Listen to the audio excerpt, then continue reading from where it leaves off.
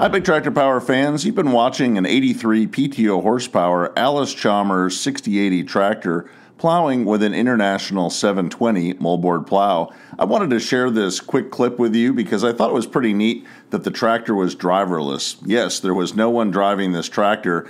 Today we see so many big machines with auto guidance that have 17 satellites helping guide the tractor on perfect passes across the field. But back in the 1980s and 1970s, and as far back as plowing goes with tractors, the tractor would just drop down into the furrow and make a straight line. And with that furrow, the farmer actually didn't need to really steer the tractor. It could guide itself across the field and hang on that furrow. The one challenge in creating this quick clip was that it was filmed in portrait on an iPhone, and you really need to film in landscape to fit YouTube's format. So I want to give you a quick view of the tractor in the original format so you can see it in that portrait style.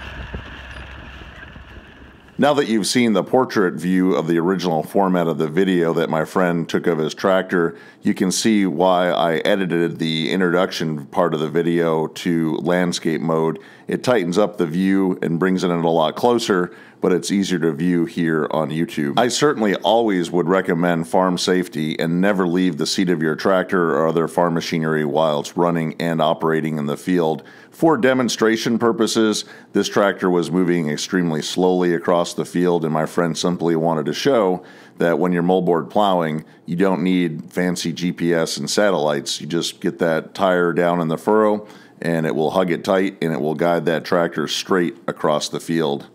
Allis-Chalmers had a lot of firsts in the company's history. Unfortunately, the company was sold to Deutz-Fahr in 1985 and never had the opportunity to produce a GPS-guided tractor. Although they had some very important firsts in the company's lineup back in the 1940s, Allis-Chalmers introduced the first round baler to the farm equipment market, and by the 1970s, round balers became a mainstay on many farms. Here we can see a short clip of a 1972 Allis-Chalmers roto baler. It uses the same design and principle the company first started working on back in 1940.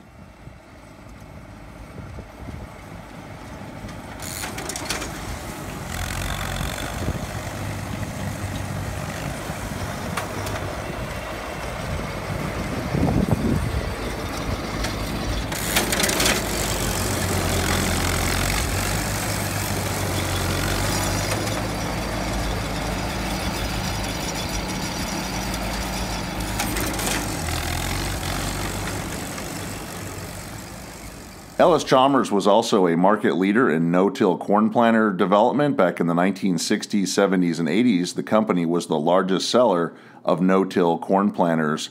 The very first no-till cornfield ever planted was seeded back in 1962 in Herndon, Kentucky by Harry Young with a 2-row Allis-Chalmers planter, and from there the company really accelerated in no-till corn and soybeans with its planters. Driverless tractors without operators sitting in the seat are definitely in the near future of farming. It would have been neat to see what Allis-Chalmers might have accomplished as a brand if it had continued on beyond 1985 with modern machinery, GPS, and computers. But it's always nice to see a classic tractor like the 6080 that was produced from 1980 through 1985 and then into 1986 under the Deutz-Allis brand. I really like seeing these classic tractors and plows still turning over the ground. If you'd like to see more videos like this one, I hope you'll consider subscribing to Big Tractor Power YouTube, where there's over 1,000 videos of farm machines in action. Make sure to click on the notifications bell as well so you'll know when the next Big Tractor Power video is released. New videos are coming out almost every day from the channel.